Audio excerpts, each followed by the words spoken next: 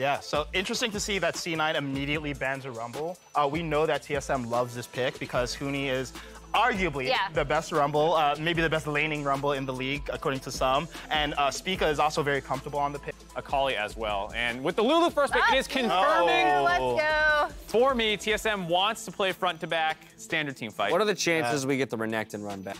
I know a lot of people argue with me about this, but I feel like Orianna fits in so many different styles of team composition. So yeah, and then Aurelia last ban. Yeah, that's a Fudge respect ban. Is that C9's comp's indexing very heavily on physical damage. Yeah, that's what I was gonna say. I was like, this is an AD heavy team composition. And TSM, in the current meta, when you have like 4 melee divers, a lot of them are not gonna itemize control mage like Syndra. There you go. It's a little bit more early game oriented than some of the other control mages, so it's still playing with that, you know, mid jungle 2v2 style a little bit more. But it is a little bit surprising to see the Syndra reach for. Yeah, and I don't think this is a situation C9 wanted to be in. They're looking to set up a dive here. Level Huni 3 has versus flash, level 2. Blabber is here. health. How much can they make this one happen? And they're waiting it out. The E is on cooldown. They're not going for the knockup. Now they've got Perkz, so is it going to be round 2 here? Blabber finds the knockup. Jace follows through. Huni flashes. Blabber drops the aggro. And Perkz is there as well. Fudge will lose his life, but Huni will lose so much of this experience. Ken look to set up some plays, and we're going to see this dive one more time. There's just no shot of doing this in a 2v1 dive, honestly, with Huni at full health and still having his flash. So they have to wait for Syndra, but it's such a big investment of time. You know, Perkz did shove in mid lane, so that is working for them. They get the knock up here from Blabber. He tries to tank as long as he can. Perkz comes in, the knockback into another combo from him. So it's pretty well executed. Blabber, though, I think he should have taken one more tower shot. If he took one more, he would have just been out of mana, but they're looking for the return play. May have to flash here. We'll see if he can land the Scatter of the Week. Okay, flash stun's gonna land in. Victor over the top. No way out for Perkz. Well played to Spica to land everything. Too little, too late. Woo. Nice try, Vulcan, to land the Q, but this is what happens when you don't land Rush and clear out a ward. It's harder for Lulu to survive a gank, but if that doesn't happen, 2v2 straight. Gonna hit Blabber, needs to ult away. Not gonna do so for a while, though. Exhaust onto him, has to flash back to safety, does stay alive. Fuller over the top, though, slows 3, and Perkz on his way out has to just barely live as the shots come through. Lost wants in, gets ulted, does not find the kill, but King can't do the same either. Physics shot's going to land, but there's no more damage available on the Cloud9 side. No one is dead. Oh. And it's not gonna have the evolve. Is it, both AD carries are here for the fight. Blabber gets kicked out. Oh, it was such a crazy wombo! Oh, that was a lot of damage. Oh my god. Huni saved Blabber right there. Oh my god, lost! Wait, what? No way. How is Perkz alive? Holy shit, lost. What just happened? Lost choked, dude. Lost choked. He did an auto. Oh my god. Yeah, I'm pretty sure that's a fuck up. He choked so hard, dude. Went in for some damage? Yeah, like. What? Look at his items, guys. He has the lowest AD value in the game, but like he's super fast, so he just needs the auto twice. Like I think he didn't realize he has such low AD. Yeah, thanks. Back. Nah, we want to keep it here. We're gonna cast some games. I don't want to get paused again. Yes, so for what we understand, we have Chrono broken back to the point. The game is ready to resume, and indeed we shall. Woo! Much of like the Zeal item rush in a long time. Most ADs. Oh. Okay, kick flash puts Fudge, and he's gonna flash Q back out. The slows could be pretty dangerous.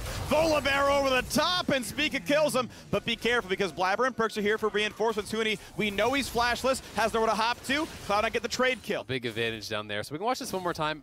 Nicely set up, honestly, by Huni. Kick flash in onto Fudge. Fudge flashes, then jumps back to Huni, trying to create as much space as possible, but not able to close enough distance there to get away. But as Perkz does arrive, Huni's always going to go down here. Spica able to walk out. You know, maybe Blabber could have actually just tried to... Yeah, and I mean, it's Cloud9 playing to their stronger side. Now going to be another fight in the top as Fudge with a 1v2. Huge damage. Huni kick, follows the Q, gets the kill. Nicely done. There's a big cost to that. They're trying to make a play on this bottom side, though, looking for a potential dive. TP comes down. Power of Evil does have to flash to get away as Jace and... Don't even bother showing up. Just hard push on that side wave. Power of Evil, no flash. She is probably dead to rights here. We'll see. Yep. Ults the wave to knock it down a bit faster. And here comes the rest of the chase. You know he has no damage to kill anyone. He didn't expect to get the kill. Vulcan walks back to never have a chance of stealing it. Perkz, for a bit of pressure. The wave clear is not outstanding on TSM.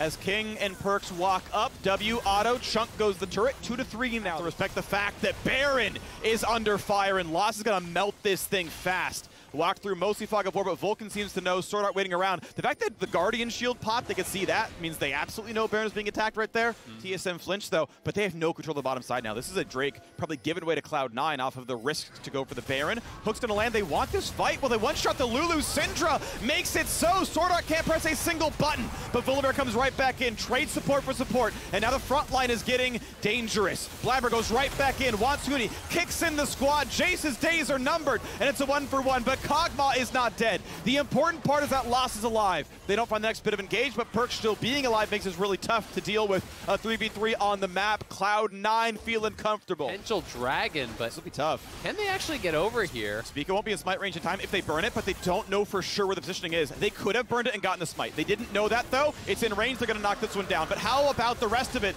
Blabber knows he is gonna die, they're gonna leave him alone. I don't believe that means Baron, but they can try. No, they're gonna, and you have the damage to actually knock this down very quickly with Cog, so I think they should threaten this, and at the very least, force Cloud9 to show up, and they do get that TP out, and they're turning! The kick flash is how they got it! That's how they get the turn! The engage tools were so few and far between, but Huni's the one who finds it, and suddenly now, 3 versus 5 without a Syndra, this is gonna be tough. A miracle play from the Lee Sin top, and TSM poised to grab it. No jungler. There's not even a true shot barrage. The most you can do is throw a Jace Q. Not even going to get that opportunity. Spica secures it. Sick feeling in your stomach seeing that go down. This was a really smart force. They picked off Blabber off of this. And this TP is just simply too far forward, right? You needed a TP probably a further back towards mid lane and then come in. And Huni makes him pay. Gets right on top of Perkz as he arrives. The kick flash. Lane, we've got Huni. Yeah, no one's going to defend that one. Cloud9 running through the jungle. They're found out though. Vulcan, yeah, anchors right back out. PoE ult, honestly, pretty reasonable. Gets some good poke. Perkz in a half HP. Yeah. Mid lane outer is gone. Anchor in for Vulcan. Wants the stuns. Volibear ults away. Everyone stays alive. Blabber now in danger. Takes a lot of his health off, but everyone is at least going to survive this one. But we are burning cooldowns without so much as a kill. But it's not the champions that matter. It's the base that is falling around. He has the ability to get out, has the, as you mentioned, stopwatch bot up, but flash and heal up as well. Here they go. Shirley has popped. Here comes the fight. Speaking frontlining. King has to go back over the wall. Vulcan forced to flash away. They almost kill Volibear, but not just yet. Now Blabber walks back in, but he's not easily going to stay alive. Burns his own stopwatch, but he's going to be left to the wolves. He does not live. Burns the flash. It doesn't matter. And back in goes Power of Evil, nearly shutting down the support of Vulcan. Won't so much have Huni win. Huni's been a big part of the picks that have gotten them the Barons and everything else. And now we might see Cloud9 try again. Baron is alive. Both teams have 2 Drakes. And still, the top jungle is the area of contention. True Shot Barrage hits 0. Untouched. It's just not going to happen.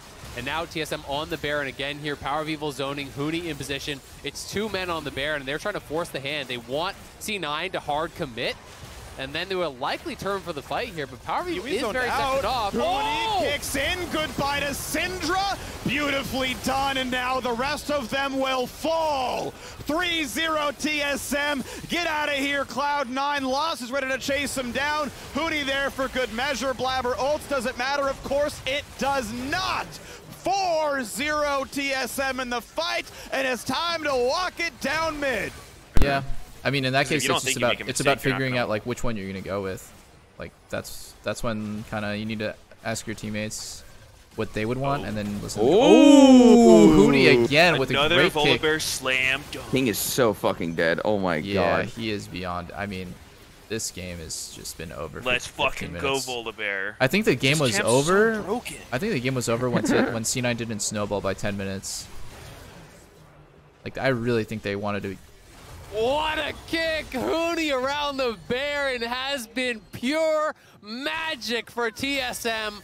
Finding Perkz both times. The critical member, he's going in. He wants the kills. Flash in for the ace for the KDA. Not going to find any more of that one, but certainly these Nexus turrets are dropping rapidly. Second one's going to fall as well. Cloud9 will not find the defense. They wanted to win through top, but it was TSM who did it. Huni, magical in every single team fight. The Nexus falls. They gotta feel good about this one. They take their time. Huni, magnificent play today as TSM retains sole control of first place. And those kicks on Perkz, especially the second one, was sick. You know, that is really the nail in the coffin. Because Perkz is the only guy who really has a shot of, he finds that miracle team fight where he one-shots the victory, one-shots the Kog'Maw. Maybe they have a chance, but it felt like Cloud9 never even got off the ground on this one. You know, they drafted for early game dominance. They drafted a composition that really has no shot in the 5v5. They couldn't get ahead. It was about Spica. It was about Huni. Proactive on that top side, attacking the Jace, getting the kills, and Cloud9 winning through bottom lane as well. The 2v2 was going great for them there, very far ahead. Thank you, Farik. Going into this game, we had a lot of time to talk about the composition, so I want to start right there with you, Lost. We saw the Kog'Maw Lulu bot lane come out. We had PoE on some comfort in the mid lane. Why was this a draft here against C9 today? I think just across the whole world, there's a lot of Lulu and Karma Prow, and they left up Lulu for us today. So I think naturally we first picked it, and the best champion to go with Lulu is Kog'Maw, in my opinion. So I think this was a very comfortable matchup for us to play in, and we got the free scale into mid-late game. So I think, yeah, just a pretty good matchup for us. And that did mean for you, Swordart, that you had to play less of the Leona and Rel, this time going on to the Lulu. I've heard that it is a joke in the LPL that a lot of Lulus like to face check because of that. How was it switching over for you?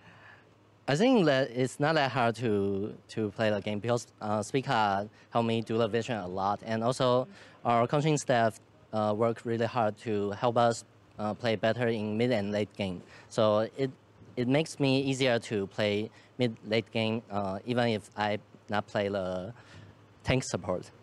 Yeah, everyone in the mid and late game from TSM as a whole were playing together so well. Lost a lot of that seemed to be from even Spica being able to track Blabber when it came to the game. How much of that was a focus to make sure that he stayed out of it?